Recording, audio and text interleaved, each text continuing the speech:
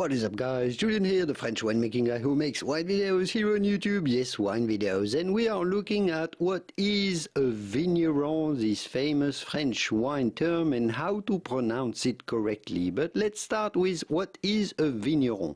Well, a vigneron is essentially a wine grower, but not any wine grower. A wine grower that cultivates his vines and makes his own wine from the grapes he grows himself in his own vineyards. So that's the definition of a vigneron.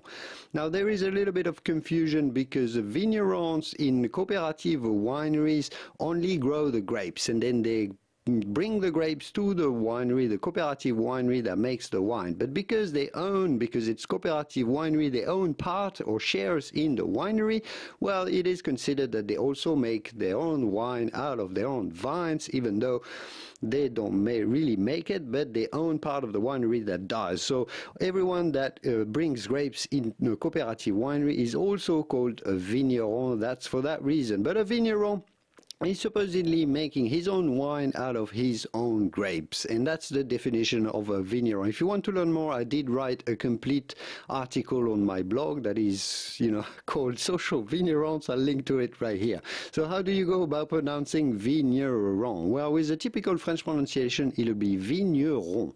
Vigneron. But it'd be fine if you say vigneron. Vigneron. Do not say vigneron, but rather vigneron. If you say vigneron, insisting on the N too much, it will sound like the feminine version of vigneron if it was a woman. Vigneron is a woman vigneron. But otherwise, just say vigneron. I hope this video was useful. If it was, give it a quick thumb up before you go to support my work. If you'd like to learn more about wine, make sure to have a look around my YouTube channel. I will see you soon in a wonderful world of wine.